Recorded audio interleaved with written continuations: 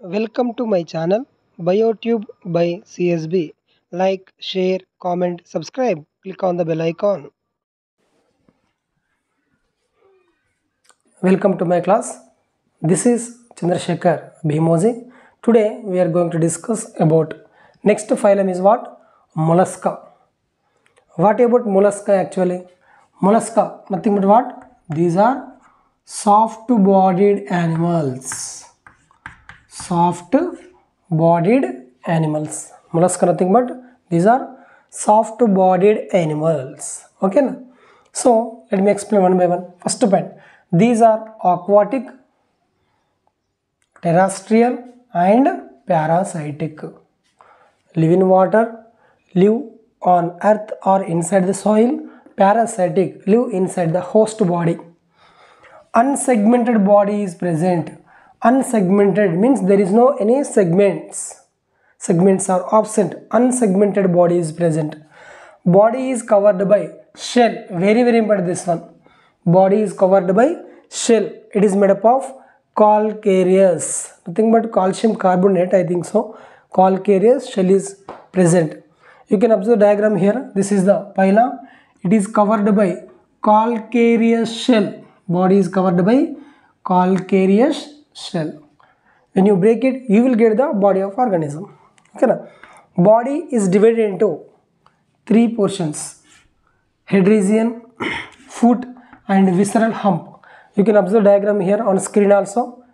Snail, head region, foot and visceral hump. This is the snail. Anterior head showing what ma? Sensory tentacles. Mouth has radula. Very important this one, radula. So what is radula?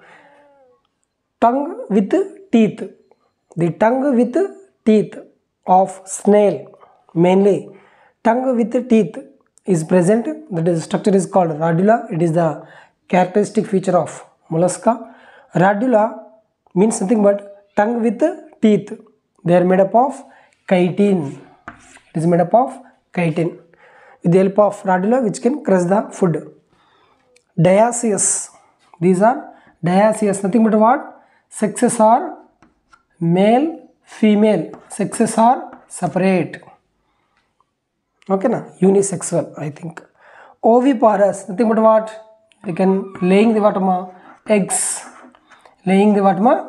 Eggs. Oviparous, laying the eggs. Development is what? Indirect development seen. Which development? Indirect development seen. Best example. Which larva is present? Trochophore larva is seen. Which larva? Trochophore larva is present. By the presence of larva, it is indirect development. Let me give the best examples. You can observe the screen also.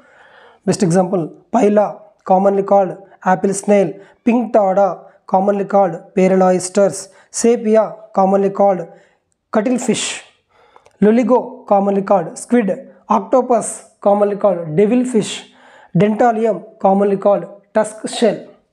Suitable example for phylum mollusca is what? Snail, Pila globosa. You can observe diagram here on screen also. This is something general characters of phylum mollusca. Okay na? Thank you.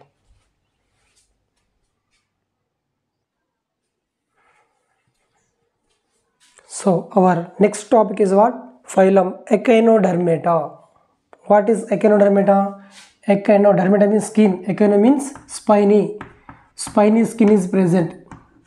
Spiny skin is present. These are aquatic. Mainly these are marine animals. Live in sea water. Marine animals. Endoskeleton is present. Made up of calcareous ossicles. Ossicles nothing but minute bones. They are connected together. Okay na? Minute ossicles are present. Minute and small bones. Calcareous ossicles. Endoskeleton is present, made up of calcareous ossicles. Bilateral symmetry exhibited by larva. Radial symmetry exhibited by adult organism. Digestive system is well developed. Complete digestive system is present. Mouth and anus present. Mouth is located ventrally. You can observe diagram here on screen also. Starfish mouth is located ventrally, backside. Dorsally we can observe the presence of anus. Water vascular system is present. Water vascular system is present for locomotion, for capturing of food, for transport and respiration. Excretory system is absent. Excretory system is absent in Echinodermata. These are also dioecious, nothing but male, female, both are separate. Dioecious, unisexual.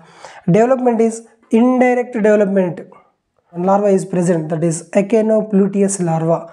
By the presence of larva, it is indirect development.